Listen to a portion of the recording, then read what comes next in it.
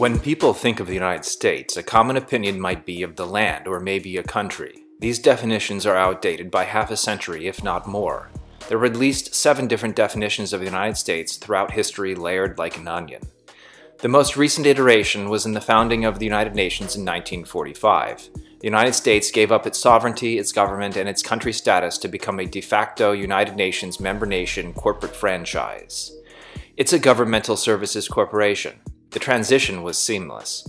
Since the implementation of the Universal Declaration of Human Rights in 1948, there have only been United Nations resident citizens called legal presences. All birth certificates end up at the Depository Trust and Clearing Corporation at 55 Water Street, New York City, in trust estate by the United Nations in exchange for the United Nations resident citizen legal presences. U.S. citizens are merely specialized United Nations resident citizens. The member nation trades birth certificates for immunity in operating UN legal presences against the people. Their birth certificates turn humans into chattel legal presences with no constitutional protections. The United States entered the United Nations by first declaring statutory bankruptcy receivership in 1933 and then by being in a legal state of belligerency, which is to say, in default and breach of the peace. The United States was at war with Germany and the Axis powers in World War II. The Allies won the right to global domination from the Axis, and then they put all of humanity into a legal slavery control matrix through the United Nations. After a United Nations formative meeting, several countries declared war on Germany in breach of peace as a condition to join the world collective. The United Nations controls the breaching of peace rather than bringing actual peace. The United Nations is the continuation of World War II. Furthermore, when a government joins the UN, the trusteeship of the National Trust is surrendered to the United Nations. The Secretary General acts as the trustee of the National Trust estates. The President or Prime Minister is the Chief Executive's office, and the legal presence artificial person corporations are the beneficiaries of the National Trust estates. The Presidents take orders for the National Trust estates from the United Nations Secretary General. The relationship is financially secured through the U.S. Permanent Representative at the UN. Permanent. As such, each country's constitution is subverted by the UN Universal Declaration of Human Rights due to legal presence strawman corporations being issued by the United Nations. The United States does not issue its own legal presences. The Universal Declaration of Human Rights is the highest legal document on the planet for artificial persons and how the UN controls humanity and Earth. It even replaces all courtrooms globally with their UN competent national tribunals. In the US, these tribunals have no obligation to the Constitution except in fictional appearance and propaganda only. Tribunals are about whatever suits the corporate needs. All judges are merely United Nations administrators of UN legal presences. Many UN administrator judges operate without oaths, and those that do, the oaths are to a mere corporate legal fiction doing business as the United Nations. There is no 14th Amendment citizen in these tribunals.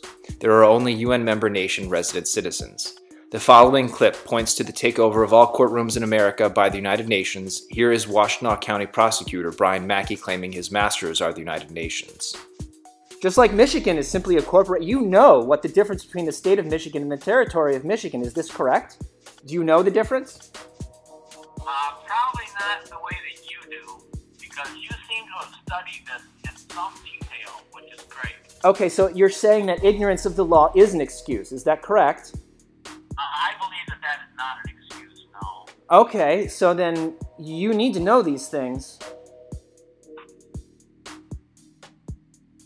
Well, I'll have to talk to my masters at the United Nations about it.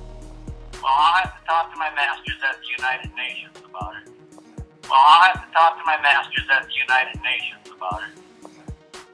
So, the Constitution has been relegated to the dustbin of history under UN dictates.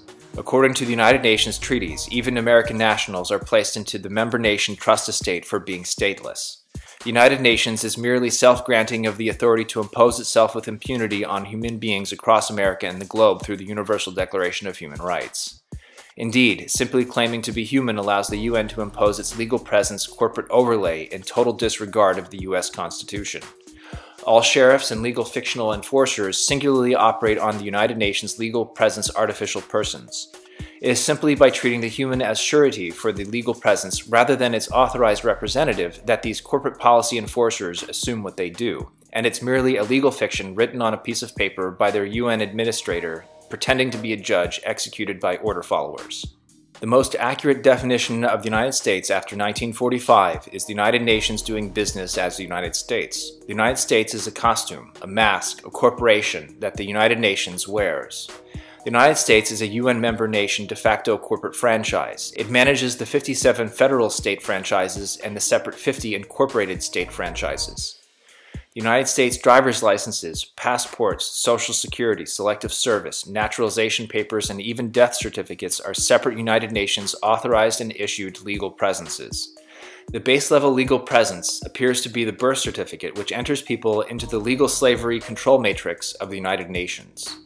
The United States is merely a United Nations corporation, with no more power nor authority than Walmart, Kmart, McDonald's, or Federal Express. Well, you're absolutely right, Judge. You know, what we have to look at is the President is the Chief Executive Officer of this corporation called the United States of America, of this corporation called the United States of America, of this corporation called the United States of America. Look.